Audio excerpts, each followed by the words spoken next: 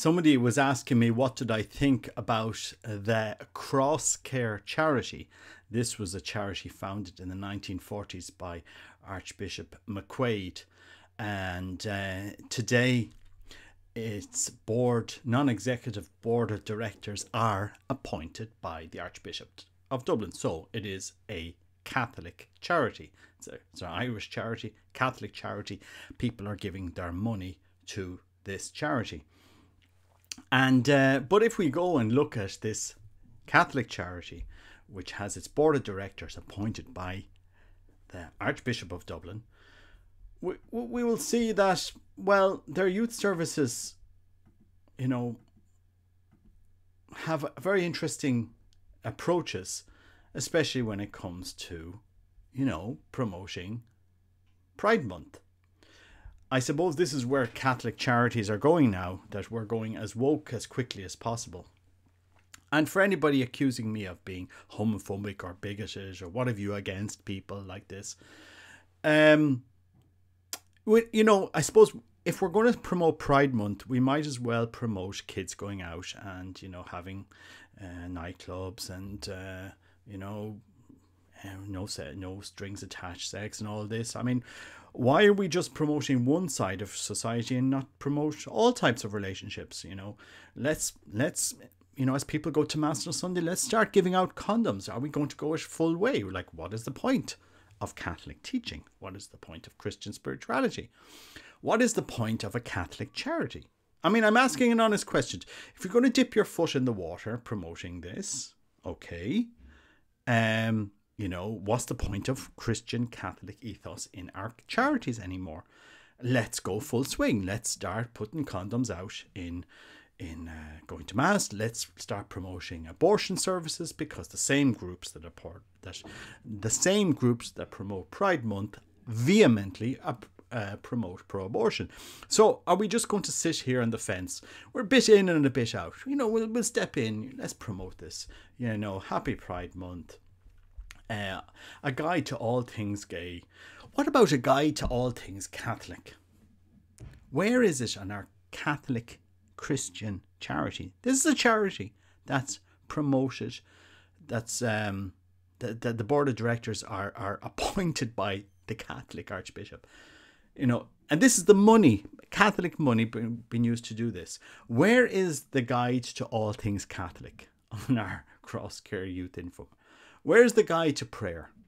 Where is the guide to mental health? Where is the guide to male suicide prevention?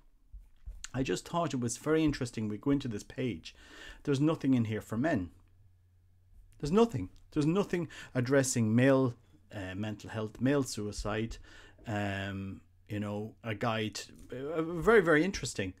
But I suppose it's Catholic in all but name. It's Cross Care in all but name.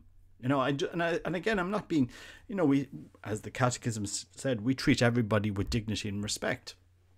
Not here making a rant against any particular group or people. I am asking, where is the guide to all things Catholic on our Catholic websites and our Catholic charities? What is the point of being Catholic?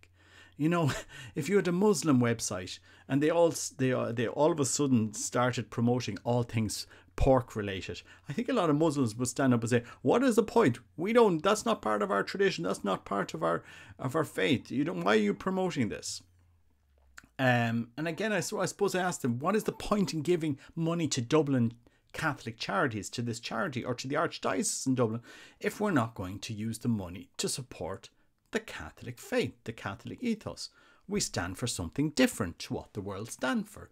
We're not ashamed to say, look, the Catholic faith preaches this. This is the deposit of the faith. St. Paul asked us to act in a different way. Our Lord himself asked us, if you look at a woman with lust in your heart, you've committed adultery. If we're going to go down this route of a guide to all things gay, promoted and funded with Catholic money, where's the guide to all things Catholic? Where's the guide to that? If we're going to promote this, I suppose we're only, 10 years away from condoms and abortion information at churches when they go in there. Is this where we're heading? You know, it's about love and respect. But guys, love and respect and inclusivity.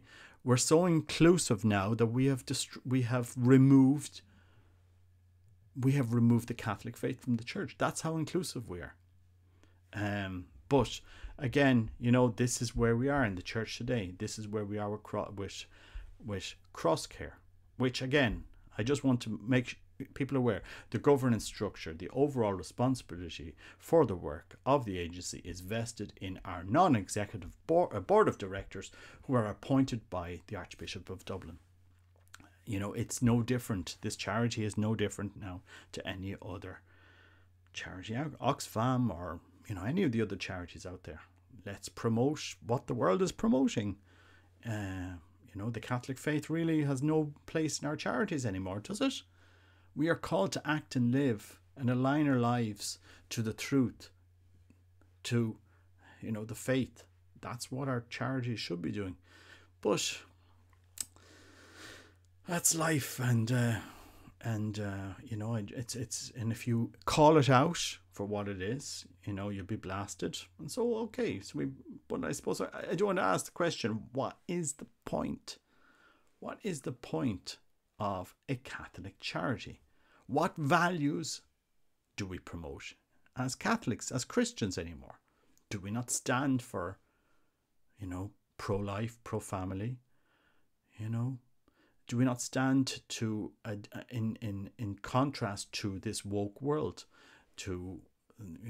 which every couple of years seems to be reinventing itself with new values, because the LGBT movement goes hand in hand with the pro-abortion movement, and they make no apologies about it at all. We've seen it time and time again, and I think we're just 5 or 6 years away from cross-care promoting abortion. Might as well, the way it's going.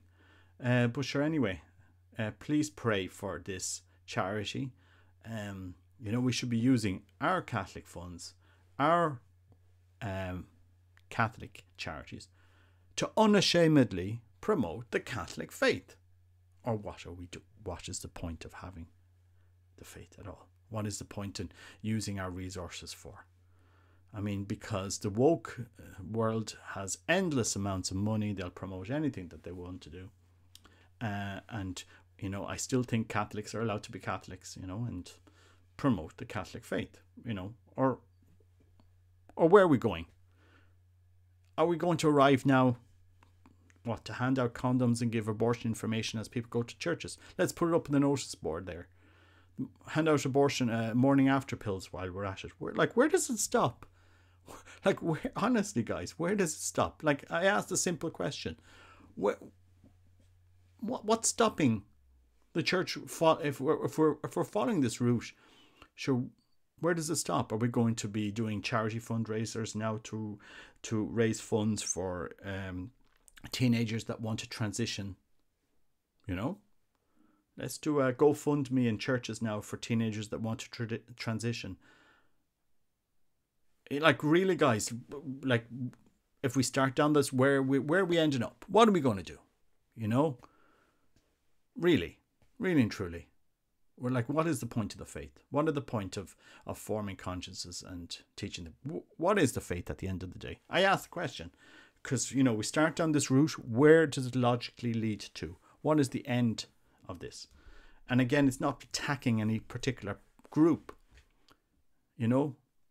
saying that I don't agree with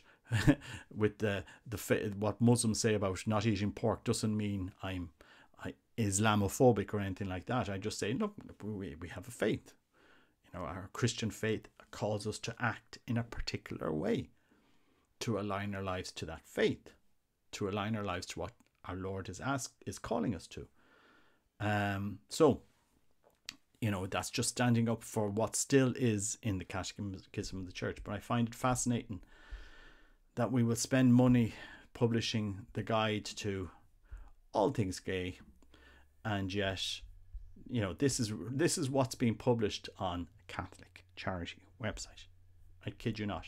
So we have a guide to this, all the symbolology and all the stereotypes and myths and everything like this.